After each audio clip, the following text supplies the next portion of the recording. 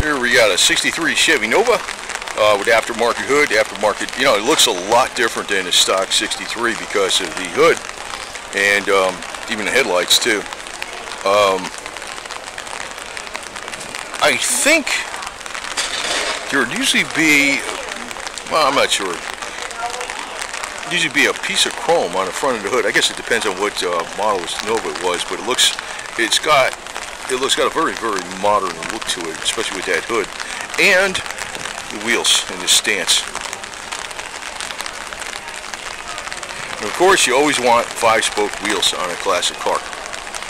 I just can't stand these other wheels. You know, when you put aftermarket wheels on a classic car, you gotta have 5 spokes. So we got,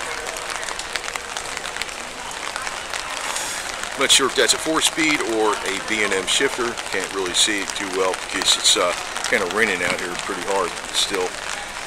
Locking gas cap, you want that. You don't want nobody sugar in your gas tank. You should be pulling the heads, cleaning up them valves. True SS. These were fast cars back in, especially, well, I'm sure this one's even faster than it was originally, but these were fast cars because they were lightweight. This was considered an extremely compact car back in the day, 1963. You can see with the meat that's on the back there, it's probably got some serious power coming down to it. I don't know what engine's in it. I'm assuming it's a small block, but it's probably built to the hilt with that hood on there is a good indication that you know, it's no bone stock engine, that's for sure. Anyway, and it's got a flawless paint job on it. You could see, you know, even like you know, when it rains out and you're looking down the side of a red car, red and black really shows up everything. Now, especially when you're adding some water to it.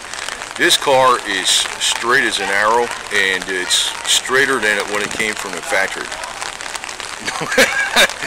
Believe it or not, you know, you would think factory never, even the factories weren't perfect, you know. It'd have a slight amount of orange peel and all the paint a little bit. This car is better than when it came from the factory. Very pretty.